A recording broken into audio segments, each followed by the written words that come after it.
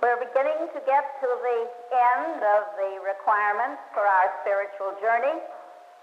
As we have progressed during the week, I have been trying to lay out for you the various requirements to make this spiritual journey a really satisfactory and successful one. To know what the things are that are required in order that we can have a happy, glorious, fulfilled journey, which really is our life. And we've talked about understanding who we are, that we are really spiritual beings, that our bodies are the temple of the Holy Spirit. We have talked about the supply that we need in order to continue on this journey. And now we come to another requirement, and that is the requirement of good health. If we aren't strong and well and healthy, we can't have a very satisfactory journey if we're going around the world. And neither can we have a satisfactory journey in our spiritual lives.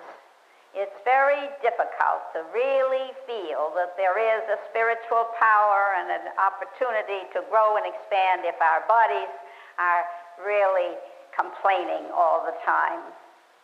And I believe that this is one of the reasons that Jesus did so much healing work. I've always said that really he did it to attract attention.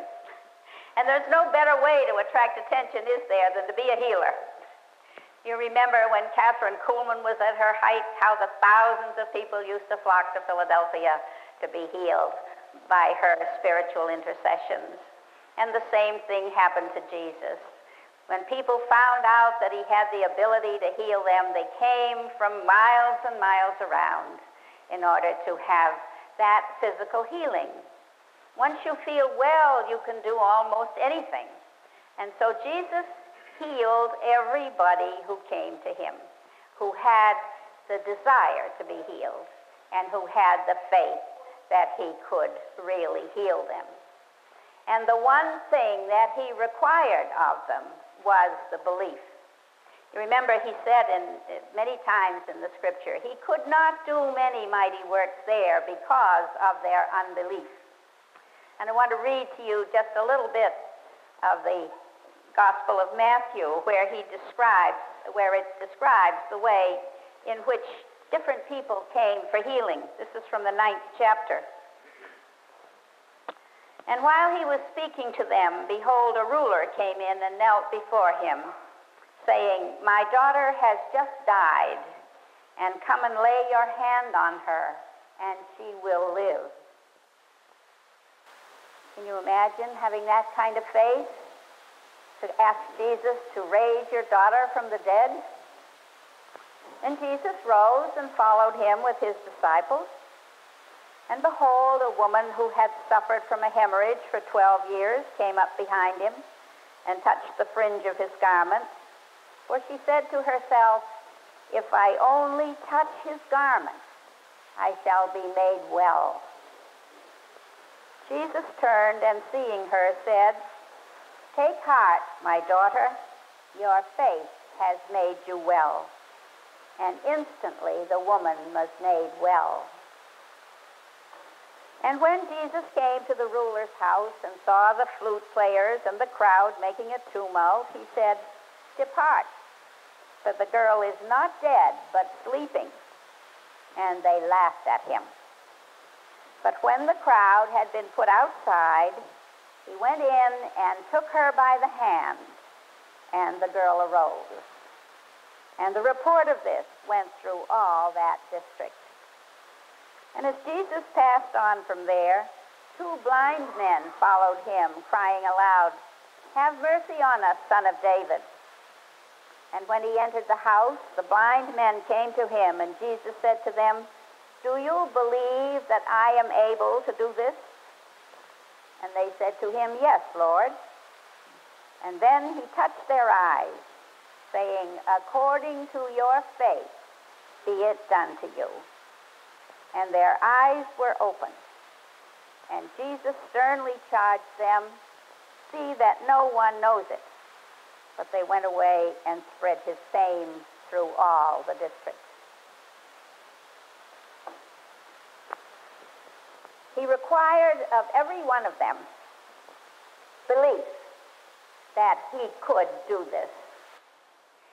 And the same thing is required of us today if we are going to experience the kind of health that Jesus plans for every single one of us. We are so likely to accept the doctor's diagnosis or the idea that whatever it is you have that the doctor says, and then that's the way it's going to be. How many times we hear people saying, well, I've got this, that, or the other, and you know what that means. I can't eat these things, and I have only a certain length of time, and I can't walk, and I'm going to have this pain, and all of these other conditions that come along when we're given a diagnosis. Instead of recognizing that our bodies are spiritual bodies. Even our scientists will agree with this when they say we're made up of a few ounces of water, a few chemicals, and a few electrical charges. Now, when you think of that, when you picture yourself as ephemeral as that, held together with a few electrical charges and a lot of water and some chemicals, what is there that can be so solid that nothing can change? Could it be that this is because we see ourselves this way, that we cannot accept the kind of healing that Jesus planned for every single one of us?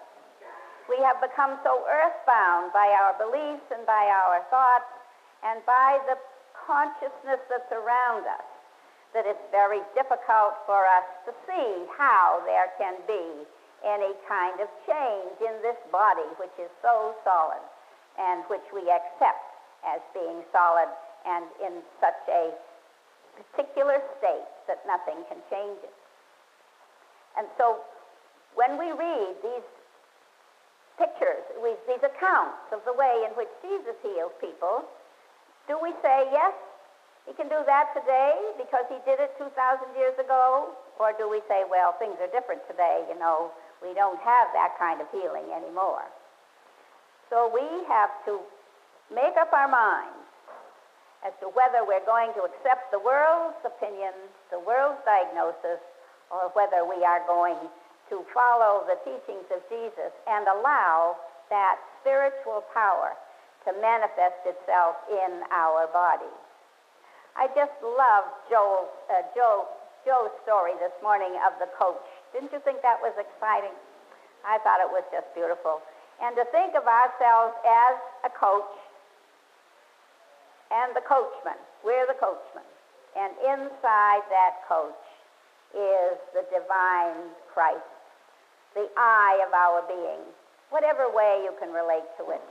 I always think to think of it as the eye is just so wonderful, because then we can identify with every time that Jesus said I in the Scripture.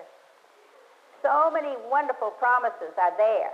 And because we have not recognized that that same power is the eye of us, the big capital I, not the coachman up here with the little I, but the big capital I inside, that we do not have those same qualities that he says we have.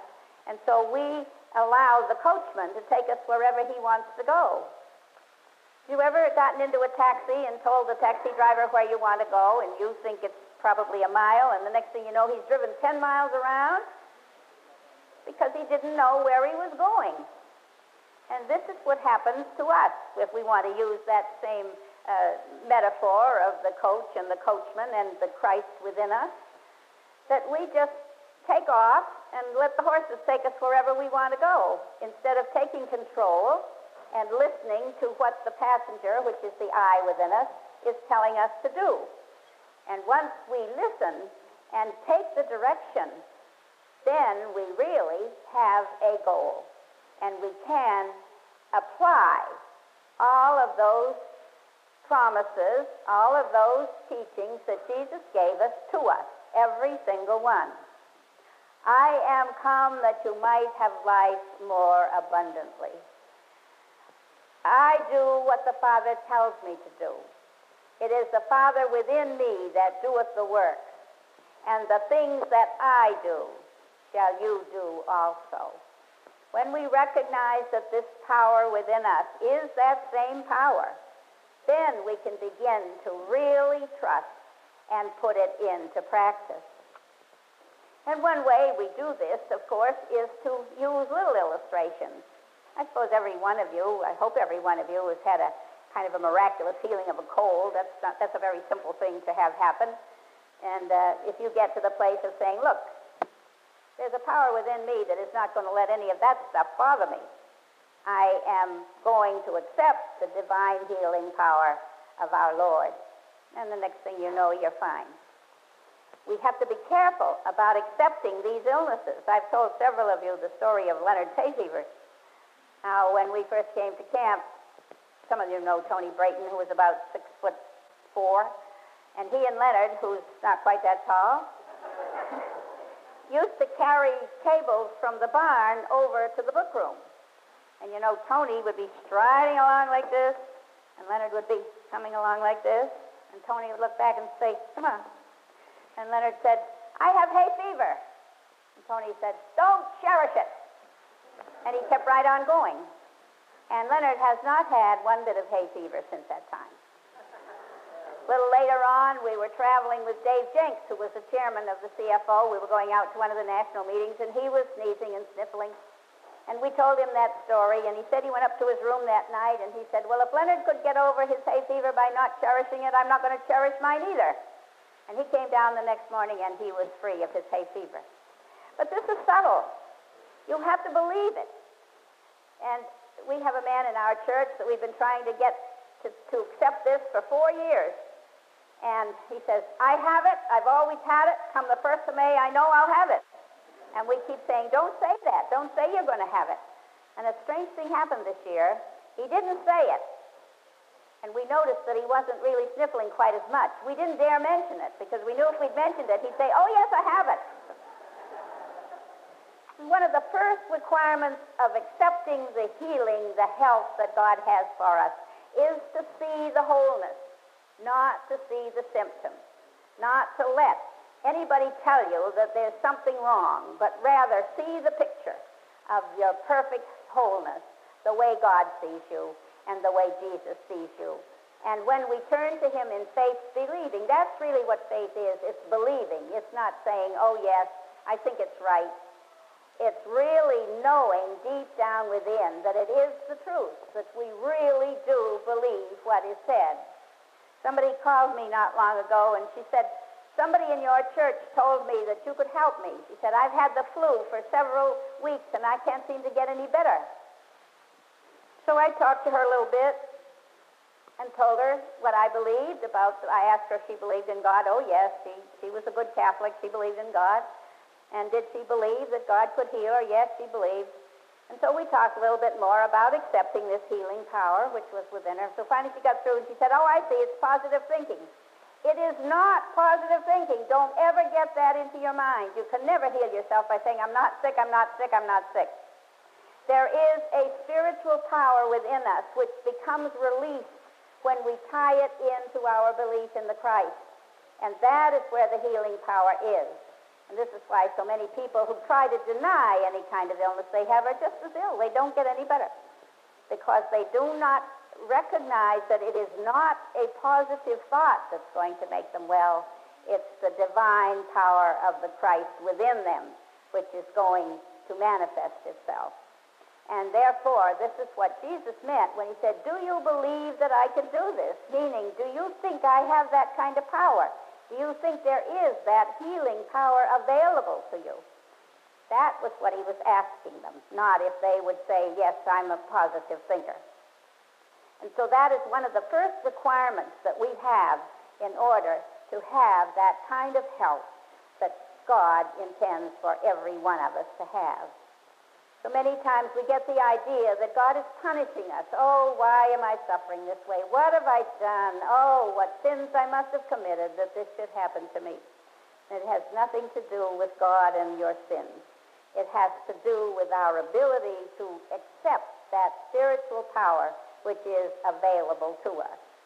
And we are the victims of our society, the victims of the consciousness, the ideas that are constantly projected at us, and these things do come to us. I had somebody come to church one Sunday. She was brought by a friend, and I happened to be preaching on healing, which she wasn't aware of, and I did not know that she was scheduled for surgery the next day. So I spoke about healing and about how we needed to accept this power of God within us. And when the service was over, the friend who brought her was very angry, and she said, "Margaret, you just laid a guilt trip on my friend." And I said, "What do you mean?" "Well, she's supposed to have surgery tomorrow, and now she believes that just because she doesn't have enough faith, that's just why she has to have that surgery." And I said, "You didn't listen to what I was saying." "Oh, yes, we did. We heard you say that because she didn't believe, this was why she had to have this operation." I hope you're hearing what I'm saying. There is a divine spiritual power available to us, and we have to learn how to allow it to manifest itself in our bodies. We are not to tell God just exactly how he's going to do it. We are simply to see the picture that God sees. "Be ye perfect as your heavenly Father is perfect." Some people get confused with that. I'm not a Greek student, and I don't know why they translated it be, but I think maybe they meant the way some people colloquially say, "I be so-and-so," meaning I am. And I think that this is what that verse means, that I am perfect as my Father in heaven is perfect. Spiritually, I'm perfect. And to get it manifested in the body is the next step. I don't know whether any of you read the recent guidepost. There was a very fascinating account of a woman who had breast cancer.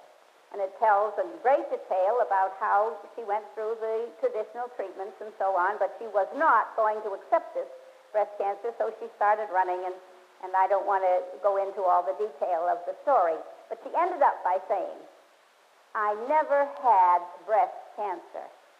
I had cancer of the person, and I have no cancer now."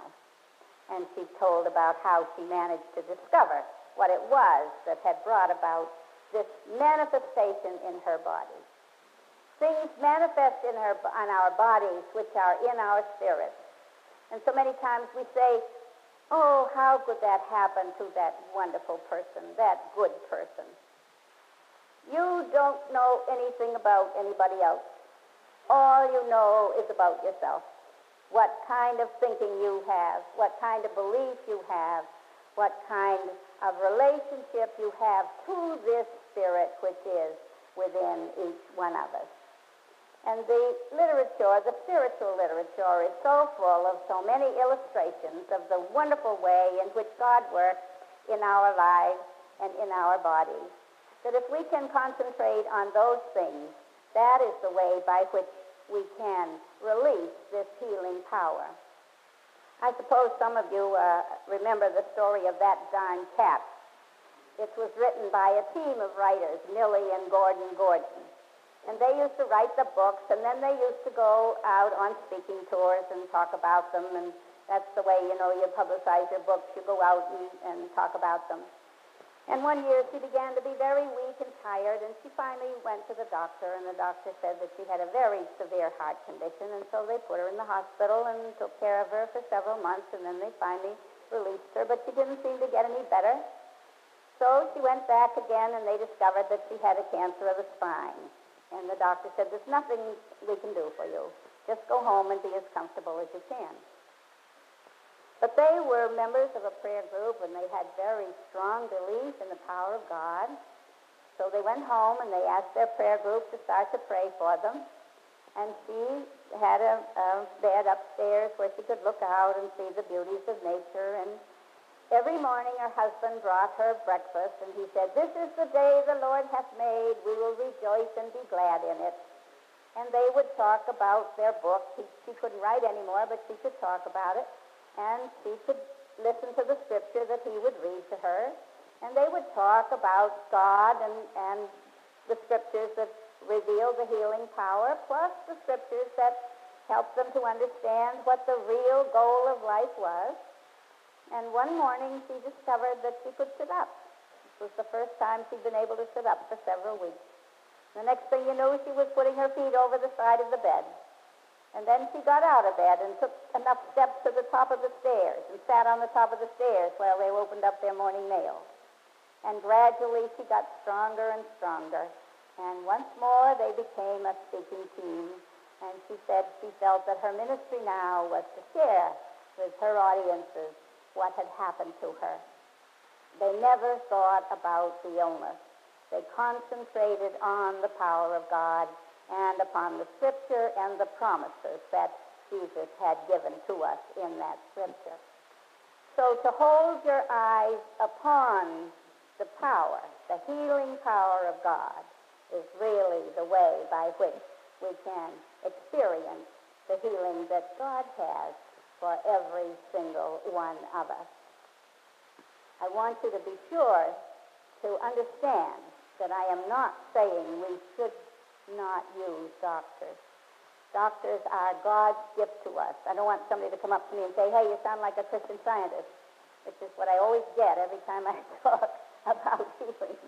I'm not a Christian Scientist. I'm a Christian. And this is the application of Jesus' teaching as I understand it. And so we do use doctors. Doctors are God's gift. God has revealed these wonderful things through doctors, and I think we should use them. But just think of what has happened to our society, and just in the last few years, when we used to have those terrible scourges of infantile paralysis and diphtheria and pneumonia and things which were just a death sentence, really, when before we discovered vaccines and all of those things that doctors have been able to discover and use. And I think that using the medications, using the doctor's wisdom, helps us to accept this healing power. And if we have medicine to use, we should bless it, and we should thank God for it, and we should ask the Spirit to use it in whatever way is necessary in order to bring about the wholeness in our bodies, which God wants each one of us to have. And so do not be disturbed over the fact that I am talking about the healing power of the Christ, because that is one way by which that healing power is amplified in our society today. And you know that if there are people who have special healing power, they can perform miraculous healings, just the way Catherine Pullman did. But it was a small percentage of the people that were healed by her. It was those who had absolute belief in her power. And many times in the Scripture we find that people could get to Jesus. They could only get to him. That would be all that they would need. They were sure that they would be healed. And then he always said to them, go and sin no more. Now, if somebody tells you you're a sinner, that's why you're sick. You won't like that very much. None of us do. But I think what he meant by sinning was failing to recognize who they are and what the power is within. Every single one of us is a spiritual child of God. That's the only identification we should have. There was a psychologist one time, and he asked his class to go out and do a survey and ask people the question, who are you? And people would say, well, I'm Leonard's wife, or I'm a teacher, or I'm a secretary, or I'm the mother of a few children. And when they brought the results back, he said he was absolutely astounded that nobody said, I am a child of God. We are divine spiritual beings. That's all we are. Divine spiritual beings living at the present time in a human body. And the human body takes on the characteristics that we give it. And sometimes we have to work hard to find out how to release all of those qualities that might be preventing us from living in accordance with God's perfect picture of us. But when we do, what glorious witnesses we are. When somebody has had an illness and becomes well through spiritual help, How wonderful it is, because that's what we're here for, to be God's witnesses. And we glorify God when we are able to manifest a perfectly whole body. And I'm sure that every one of you who's been living in the spiritual consciousness finds that your health is far better than it ever used to be. That you have more energy, you have a greater sense of exuberance, you have a joy in living, and you have a belief in what your purpose is here in this world. I better be careful or I'll get into creative visualization. But it is a picture that comes to us. And we look back and see, I can look back over my life when I was sick half the time. A lot of us were brought up by parents who felt we weren't supposed to be well. If you had a little cold, you were promptly put to bed and stayed there for a week. And we accepted this kind of a poor health picture. There's one woman in our church who almost cries every time I say anything like this, because she says, I brought my children up to be sick. They had all kinds of illnesses because I put it on them. I saw little symptoms and I said, oh, you've got this, you've got that. And there are all kinds of things that happened to them. And she said, it was my fault. I didn't know any better, but it was my fault. So probably a lot of us were brought up that way, and there is an explanation. We shouldn't blame our parents, because it was before the time of vaccines and before the time of medicine, which could really take care of so many of these germ illnesses and infections that come around. But once we understood that there is this power available to us, and align ourselves with it, which is within us. We don't have to go anywhere to get it. We don't have to beg God for it. It is there to be received. And this is another great requirement of this kind of healing, to accept it and expect it. In fact, it's necessary in every kind of a spiritual experience. We must accept it. Jesus said, people asked him to give them a sign. He said, no sign will be given. Believe first, and then the results will show. Often people say, well, if God would just heal me, then I'd really follow him. I'd be a good Christian. But that isn't the way it works. We have to accept this divine power within us, that we are divine beings. And as we understand this, as we allow it to take over our lives and be manifested in our bodies, then we are able to have this kind of health which God has planned for every single one of us. We need to fill our minds, too, with experiences that people have had. I've told you few stories. But the more we share experiences or the knowledge of experiences of other people, the more it strengthens our own faith. And we say, well, if it could happen to them, it can happen to me. And so we begin to see what their applications were of the Scripture and how they were able to gain the kind of faith that they wanted to in order to have it manifested in their bodies. And this is another way by which we really can experience the divine healing power of the Christ. Children are wonderful channels for God's healing power. They have no limitations. When we talk about praying for somebody, oh yes, I can pray with perfect confidence that this person will be well. But the picture of the illness is in our minds, and we really have to work in order to see a wholeness and a healing. But a child just takes the faith that people tell them about and acts on it. A little boy had a very serious ear condition, and finally he was told that if he would just ask God to heal him, God would. And he said, please God, heal me, and do it now. And he did. This is how Agnes Sanford got her first experience of healing. Her little son was very ill with ear infection, and the priest came, the minister came to call and found out that the little boy was sick, and he said, I'll just go up and say a prayer for him. And I can hear Agnes now, because she was one of these very down-to-earth people, you know. There was no nonsense about her, and she said, oh, I've already prayed for him, and nothing has happened. I don't see that will do any good. Oh, well, he said, I'll just go up anyway. And she said he put his hands on the little boy's ears, and he just said, Lord, pour your healing power through John and make him well. And thank you, and he went. And Agnes said, about a half an hour later, The fever was absolutely gone, and in another day the little boy was well. The priest had the belief that there was a healing power available. Agnes didn't. And it's very hard for us to pray for somebody very close to us when we know all of the symptoms and we've taken care of them and we realize how they've been suffering and so on. And we feel we've prayed for them, we've loved them, we've tried to do everything we can in order to bring about that healing, but it just hasn't resulted. But somebody else who doesn't know them very well can be a contact for that healing power.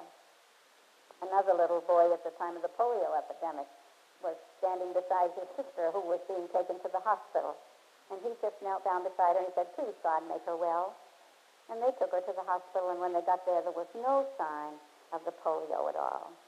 To believe so simply and sincerely is just the way to open that channel. And, of course, children can do it because they don't know all of the ways by which all the experiences we've had of the kind of difficulties of physical healing that happen. Another thing that causes difficulty in maintaining healing is a sense of guilt.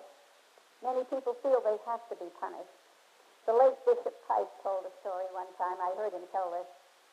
He was asked by a doctor to go and see a man who was in the hospital.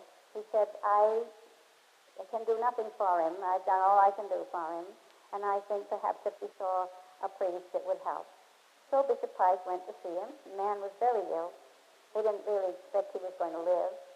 He sat beside him, and all of a sudden the Lord said to him, to say to the man, "Is there anything on your mind?" And the man said, "Yes, there is. I have done a terrible thing, and there's no way I can make any restitution for it." And he told the bishop his story. And the bishop said there was no way he could make any restitution. He said, "Are you willing to ask God's forgiveness for it?" Oh, yes, he was, and he would. He said, "All right, ask God to forgive you, tell him you're sorry, and that you would like his forgiveness." And then he said, "As a priest of the church, I am ordained to give you the sacrament of absolution." And he said, "I will pray that you will feel the relief from the sense of guilt, and God will give you complete forgiveness." And he left. The next morning the doctor called and he said, "What did you do to that man?" And Bishop Price said, "What did I do?" "What do you mean?" He said, "I discharged him this morning perfectly well." Guilt takes a terrible toll of our bodies, and sometimes we don't realize it. We bury it deep down and we just pay no attention to it, but it breaks out in all kinds of different ways. And so it is important, if we're having trouble, if we're having difficulty in feeling well and being able to function in the way in which we would like to sit down and ask the Lord if there's anything that is deep down within your consciousness that you need to be healed of. They call this the healing of the memories, and I'm sure many of you have heard of it. There's a very specific technique for it.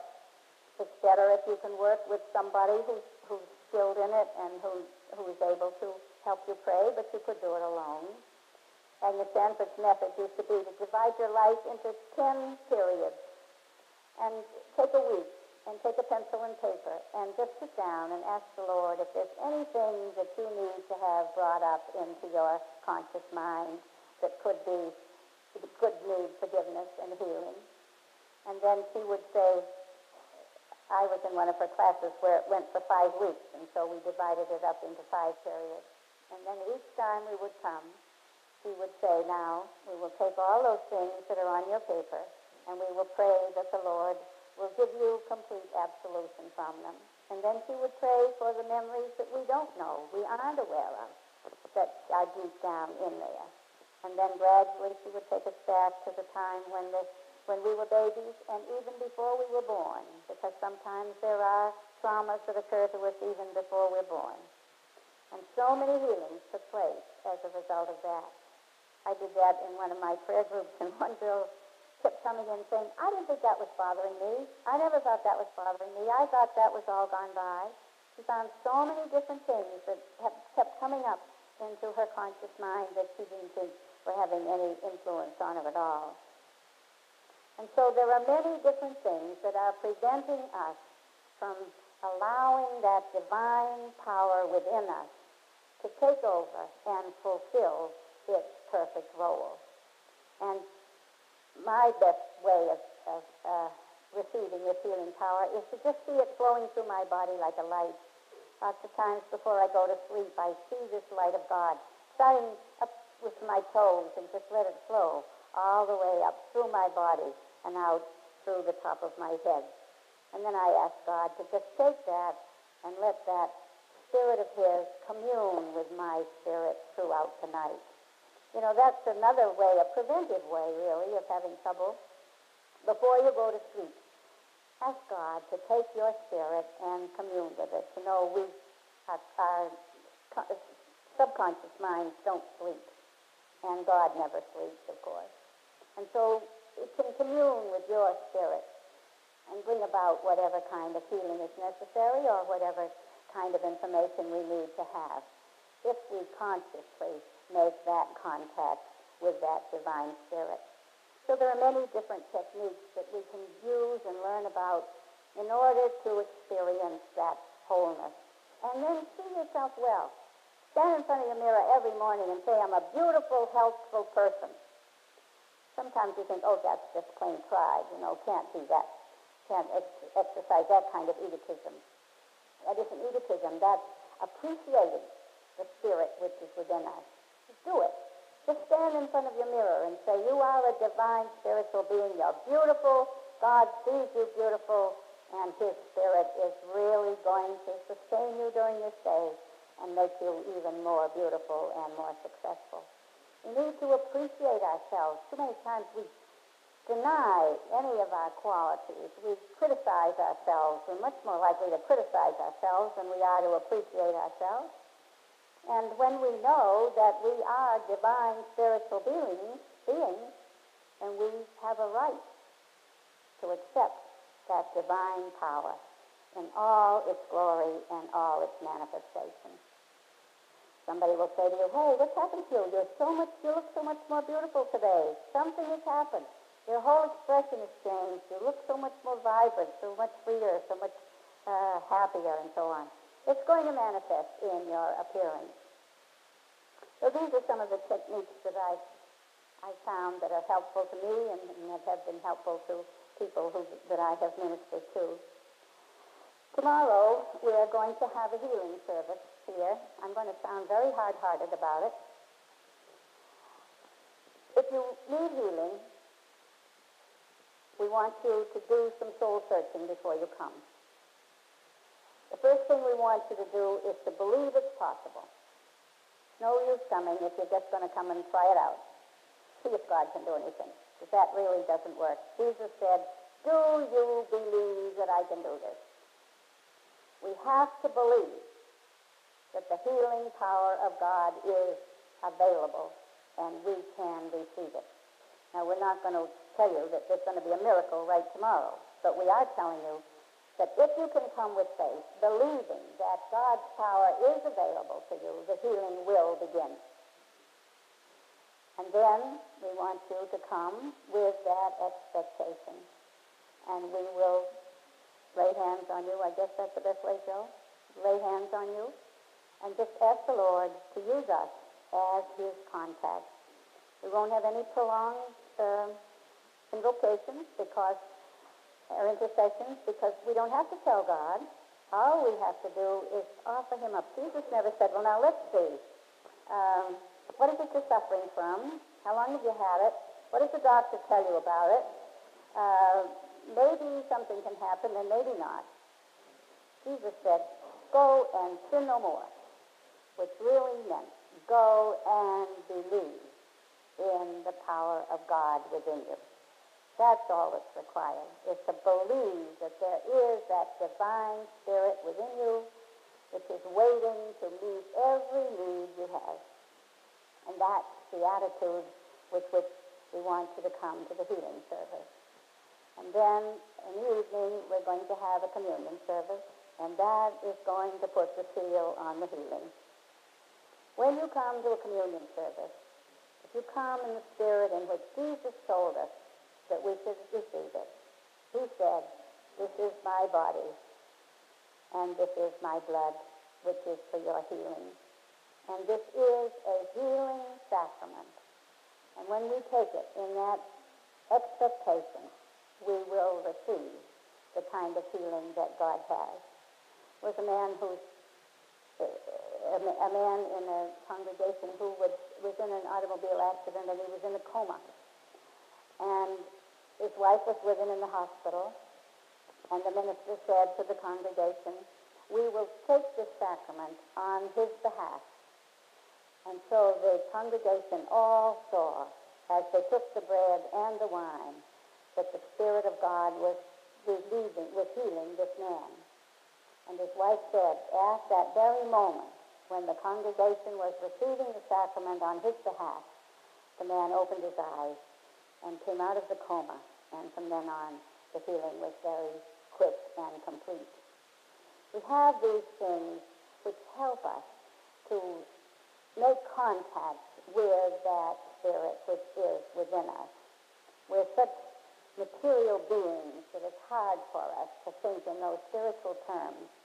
So sacraments and any other means by which we can focus our spirit on that Spirit within are all very helpful. It's like putting a whole lot of electrical wires together. They become a real cable which will take the power and carry it in the direction in which it's supposed to go.